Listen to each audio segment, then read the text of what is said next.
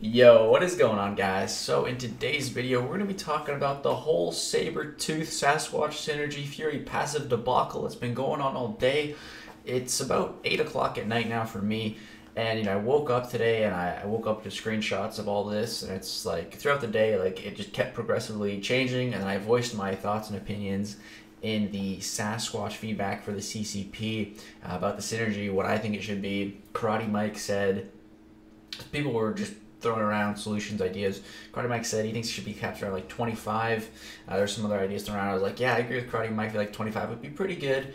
So I was very interested to see what they were actually going to do. And the night before, actually last night, I asked, I don't know if this had, they're going to answer it either way, but I just was curious because Brian's video, and I was really curious what they were going to actually do. So I just asked, what's the plan with the Sabretooth synergy? Like, is it being changed? Like, what's going on? So this is where it all starts. So kabam Mike, there's a whole thread here, and he says, I'm checking on this. Sabretooth description clearly calls out Sabretooth cannot convert his passive fury effects while fighting if he has 15 or more permanent passive fury effects active, so I don't know what is happening here. Now this is true, this is what it says. It says while fighting.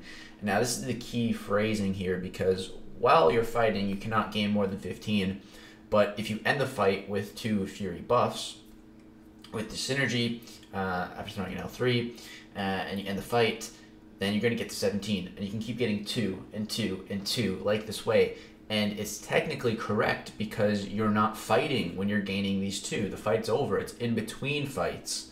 So I mean, it's functioning the way that it should be functioning according to how the description was written. And this is true as well. In the spotlight, it is specifically mentioned by a dev that you can close the fight with special 3 and go over the 15 fury threshold, which is true. Now, originally this was actually called a bug. I saw a picture of it being called a bug, and so it's not a bug. So then here we have good call out, but I don't think it was ever intended for him to get to 50. It might be wrong, but the team is looking into it. So let's just keep reading together. I'm one person. They never realized they can get 15. I'm one person that doesn't know the ins and outs of Sabretooth, so let's take it down a notch. There are over 150 champions, and as mentioned, I'm waiting to hear back from the designer and team about this. This is true, man. I didn't know Sabretooth could go. I've never played Sabretooth offensively, like in all fairness. So yeah, and I like to think I have a pretty good wealth of information about the game. But yeah, so let's see what kept going on here. I don't see anything else from Mike written yet. Let's see here. So this was said, hey guys, can confirm that this is a bug, but we are discussing the course of action right now. We'll let you know what exactly needs to be fixed and how fast we can do it. Sabretooth should not be able to get to this many fury. So they actually did call it a bug, which I disagree with, because the way his abilities and the way it's all written, it's not bugged. So I should post this as an announcement, but should share it here too. Sabretooth has had a long-standing bug where players can maintain more fury effects than he should be able to. It states in his ability that he can get a maximum of 15 permanent passive fury effects, regardless of the method of getting them. He should not be able to see this maximum. Disagree. We are working to get this fixed as soon as possible. This affects some of the videos that you may have seen where Sabretooth is able to achieve significantly more passive fury effects than intended. This bug may have been well known to some of you, but it was never the intended case, and the synergy just helped to bring it to light. The synergy was designed to extend Sabretooth's fully active state, not increase the runway for him to ramp up.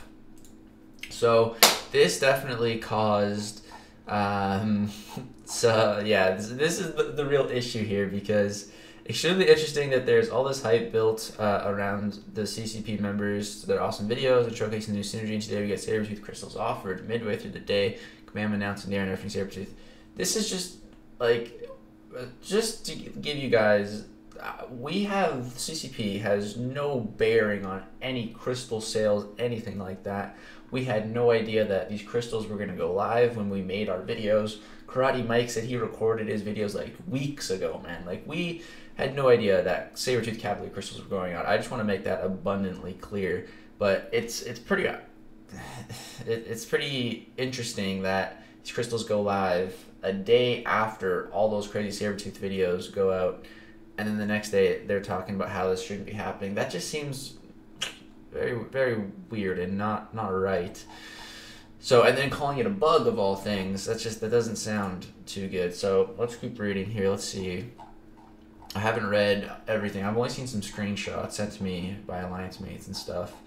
So I want to see the official responses here. Let's see what else we got here. Nothing. Here we go. Hey all, we're looking into another method to tackle this so it would not affect how you all know and play him at this time. We'll have more information for you all soon. So just a little update. All right. And let's see what else we got here. It's just capping at 25 or 30. That way it's still good synergy, but nothing too game breaking considering a ramp up. That's something we're looking into. Doesn't feasibly change his base kit, and we're still making him super strong, just not broken strong. This is what I like to hear, man. This is great. Hopefully, that's what I was really hoping they would do. Like I said, Karate Mike suggested in the CCP that it should be like around 25, and I agreed with him in that directly. So yeah, I'm not sure what else, but now let's just go see the official. Okay, here it is. Is this the same one as this? We'll read both. So, all right, everybody, we've read your feedback and thoughts, and we agree the solution that's been tossed around here. We're going to apply a cap of 25. At least we're still tuning on the amount of permanent passive Fury effects that Sabretooth can have on him at a time. He can still gain Fury buffs or Furies from nodes, etc., but the permanent Fury effects he receives from his kit will never exceed 25, or whatever number is settled on. It's a number that is feasibly higher than Sabretooth is capable of hitting with his base kit right now, and still gives him potential to be a very potent attacker. Thoughts? So I saw this earlier. Let's see what people are saying. What does this say? I always knew the CCP videos to be a catch. I think the synergy could use some cap without Sabretooth being changed, but if the key Sabretooth base kit, a lot of people are going to be raging mad if you rank him for the synergy, then have waited till it was released and fixed. I think at 25, like that's good. Let's see what other people are saying. I think this is quite fair. While it's a shame he won't be able to hit like a tank on steroids, I can understand the reasoning. It's a nice change. It makes it so older Sabretooth players aren't affected. Although this will be a significant drop from the original synergy, it would still be a useful thing to have. I appreciate the fairly quick response to the situation. So it seems like people are understanding. This feels like a new and improved kabam. 30 sounds better to me. While you're in there, maybe give his regen a bump. It seems like people aren't really getting mad, which is good. And it actually, kabam Mike, or the MCC team, rather, decided to make it 30. So, Summoners, the following change to Sabretooth's kit is coming. Sabretooth will now have a cap of 30 permanent passive Fury effects at a time. You can still gain Fury buffs or other Fury effects from nodes or other interactions. The permanent Fury effects he receives from the base kit will never exceed 30. So it's officially decided upon as 30. So this information will be reflected under the persistent charge portion of his abilities. At the start of the fight, if Sabretooth has a persistent charge, he consumes 1, reactivating up to 30 of his Fury effects that were active at the end of his last fight as permanent passive Fury effects. This is a number that is feasibly higher than Sabretooth is capable of gaining with his base kit right now, and still gives him potential to be a very potent attacker, especially with synergies. We do not have an ETA for this update yet, but we are working as fast as possible. So the way this whole situation was handled, you know, at first calling it a bug and everything, I don't think it should have been called a bug, because I still don't even think it's bugged. But I think I understand that they don't want a character to have literally no cap on their damage output. There's not a character in the game that can just do infinite damage. There isn't one. Every character has some sort of cap. Now, back in the day, Star-Lord used to have infinite damage, but with 12.0, they gave him a cap as well. I think it's 400 combo, which is a ridiculous amount of attack if you can get to a 400 hit combo with Star-Lord. And, you know, a fully ramped up rank 3 Proxima, ridiculous damage. A fully ramped up Guillotine at like a 600 or 700 combo, whatever it goes to. Again, ridiculous damage, but it has a cap. So I understand that they want to have a cap on damage, and that's understandable. But I think they should have just said outright, like, you know, we didn't intend for Sabretooth to be able to do 200,000 damage, you know, on a medium. So we've decided to implement a cap on those Furies, and I think that just would have been a better way to go about it. And I think this is a really fair change. I think 30 permanent passive Fury effects is fair. He's still going to be able to hit ridiculously hard with 30 permanent passive Fury effects. He's going to be on par with, for damage wise, with a fully ramped up Aegon. So yeah, that's great. And also with a 30 cap, you know, you won't have to waste a bunch of revive to try to get him to an 80 level of Furies or something like that, you know. With 30, like, that's not that many revives to build up to, and you don't even have to do it that way. You can just do it the legit way by going through fights, finishing fights, and then adding 2 more Furies, or every time you die, add 2 more Furies, and you can get to 30 pretty reasonably. And I think he's still going to be an Abyss option at 30, you know, definitely not as good as he was, but still an option.